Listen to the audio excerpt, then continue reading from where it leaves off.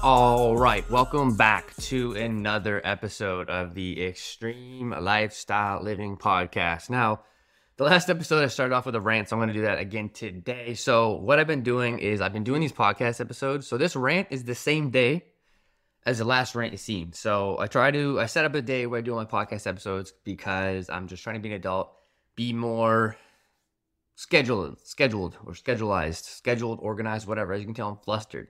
So, literally, this is the same setup that I did the last episode. However, what I did was I took a break after last episode, changed, kind of did a few things in the house, changed topics to get back in here to have more energy for the next episode. Hit record, and everything's the exact same. And they won't record. I don't know why. I do not know why. It took me 15, 20 minutes to shut everything down, bring it back up, get it all logged in, and I found out that I was just using an app to, I have a few talking points that I try to stay on top with. And apparently that app was too much for the computer with recording, so it fucked it all up. So here I am, fighting through adversities again.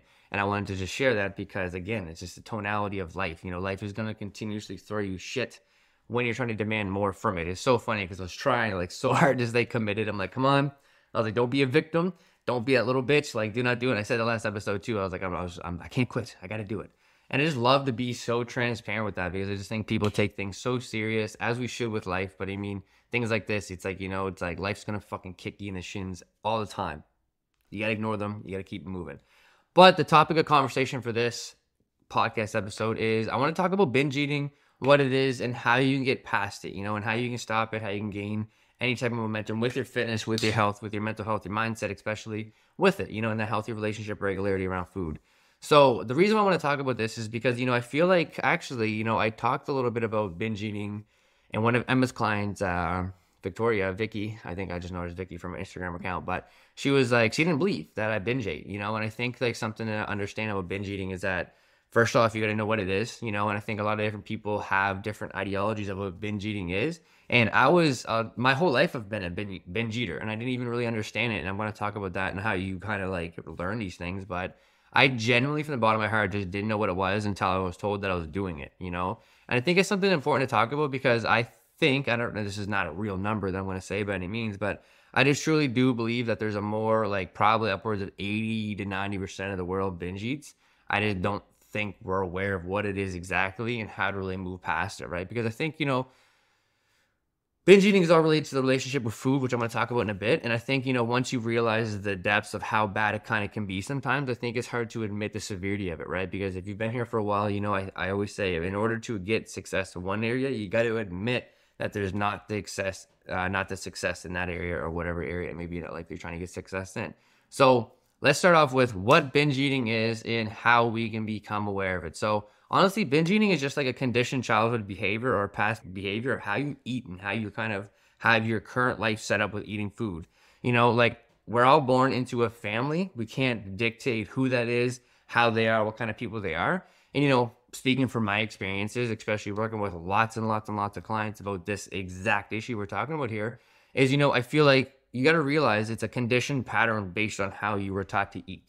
Now, we all didn't grow up with dietitians, nutritionists as family, in our family. And to be honest, I don't really 100% agree with that anyways, because one of my best friends' mom became a nutritionist or something as we were in junior high. And I just thought it was horrible because I just think I think there's a time and a place for being healthy and finding that balance, but she went way off the top. And I just think there's a unhealthy side of that. But, it's at the end of the day, it's a conditioned pattern, most likely, and it's a trigger from a behavior, from a stress release, because we get that instantaneous gratification from eating whatever food it is, And it's funny because going back to not even really knowing what binge eating was, I was just always told to finish absolutely everything that was on the plate. You know what I mean? One bag of chips is whatever size that bag of chips is. If it's a Halloween-sized bag of chips, then I had one bag of chips. If it's a family-sized bag of chips from fucking Walmart, I had one bag of chips. It was just always what it was.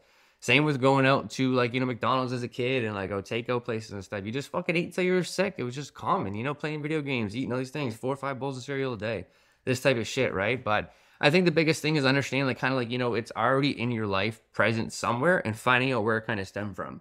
And then the second part with that, to get on top of it, is you got to admit that it's there. You got to admit the severity of your binge eating problem. Are you turning to food all the fucking time? where you're like literally like 3, 4, 5, 6, 7 times a week getting fucking triggered and turning to food? Or are you just kind of becoming aware that you do it on the weekends and you didn't even know it was binging and you kind of got to figure it out? And that also could be a little bit of a gap of an opportunity for you to see more success in the gym for fat loss, muscle gain, mental clarity and stuff. Because, a lot of us go on the weekends, maybe have a few drinks, eat some food, hang with friends, and you wonder why you're feeling like shit or up a few pounds or not having the success you want physically, mentally, and emotionally with some results, it's because you don't really realize the depths of what it is. But I always like to relate admitting binge eating and that relationship to yourself almost like an AA meeting. And I would say AA meeting because like everyone always grew up like listening to Alcoholics Anonymous and it's all these different things and try to like, there was the first step and is admitting it. So I think that's a huge correlation with this as well as admit there's something going on there and just understand it. Then you just got to like work around it, which I'll get into the second point. But I think the biggest thing is admitting that it's there, and understanding that it's completely fucking okay and you don't move past it. So once you admit it, then you'll be able to move past it, which is the second point that I want to talk about. And my God, is it ever bright in here? The sun in here goes crazy. So I hope the video looks okay because I don't know how to fucking color grade all this shit that well. But, the second step is like becoming aware of it, admitting it to yourself. And then all you got to do, and I know it makes it sound simple, is like create habits and systems around the triggers, you know what I mean? And commit to those things that help you get into alignment of gaining momentum with this relationship, right? So the biggest thing you got to do, and I always break it down from a weekly basis and a daily basis, and that's why check-ins with having a coach is so important and being honest with what's going on is like, again, like I said, how often are you being triggered? Become aware of that first, because if it's a daily thing, then we have to address that. And we create a pattern to hopefully build momentum to kind of get out of that habit, and then that's the next thing is committing to that habit or that routine that's going to help that. Another big thing is on a weekly basis. And to be honest, this is why I talk to a lot of my clients about regularity. And to be honest, this is why I talk a lot about like regularity with your nutrition patterns and your relationship with food with my clients. And I always talk about like, having those 2 or 3 times a week you buy food, 2 or 3 times a week you cook food. Because I think it's so important to get in the habits of understanding where you're kind of losing momentum and kind of where you're like needing to enforce habits. Because, most of the time we binge, and sometimes like it's throughout the course of the week, but most of the time we binge is because we're lacking calories. Our body's setting off all these signals that it's like, we need food immediately, right? Because we've probably been 5, 6+ hours without eating. So your body's literally in, I don't want to say starvation mode because it's not the right educational term to use, but it's like you're starving, you know what I mean? So you like eat whatever the fuck you can get your hands on. So it's like once you find habits and systems to uplift the overall consumption of food and make sure you're satisfied more often, your body's not going to also give off these responses for you to go and fucking pull the trigger on a ton of food to catch up. So like prime example, right? So like I used to binge eat every single weekend. Every Saturday I used to go and drink food. Most every other Thursday I used to go on a wing night, binge as much wings as I fucking could because it's all you can eat. Didn't know any other difference. And I remember at this time I was in college and probably 2 or 3 times a week, I definitely wouldn't eat breakfast before I went to college. I would buy something for lunch down at the cafeteria. And then if I didn't buy anything, because, I don't want to spend money every day, I would probably binge something at nighttime when I got home from school before I had supper or something like that. So I think the biggest thing for me was like, once I found those patterns, I started to create systems to make sure I could get out of those patterns. You know what I mean?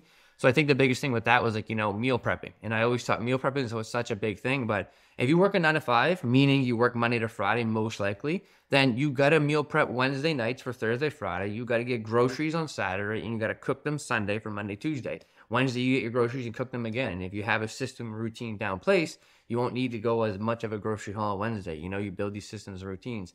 But every one of us is different, So I think the biggest thing is like, again, like figuring out what works for you the best and just being super, super, super integral and honest with admitting that you have an issue. And when it comes up, many of my clients have never binged through the course of the week because they meal prepped, you know what I mean? Those small snacks going to work that keeps you like satisfied through the course of the day. And you go home, you're not starving. You can have a little bit of a mediocre meal and get to sleep and restart your day the next day feeling that much better.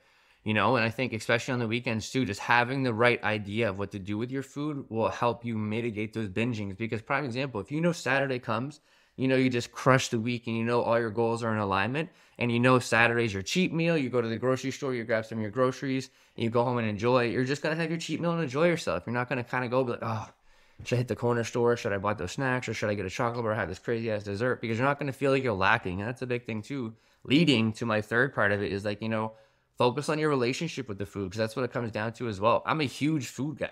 Like for the longest time, I switched my cheat meals to Fridays because I just got to the end of the week and I felt like I deserved it. you know, and it's like I use food as a pedestal and a degree to be like, no, I deserve it. Like Five Guys, Doritos, Cheetos, things like this. Like I'm not a huge chocolate person. Like every now and then, chocolate covered almonds and stuff. But what the reason why I talk about the relationship with it is because when it comes to binge eating, there's never going to be a transactional time that it's a one-off done. You know what I mean? I think that's the most important thing to understand after I say everything I'm saying here, right? After you admit it, become aware of it, find your triggers, create the habit and systems, routines around it to kind of align with where you want to go with your relationship with food.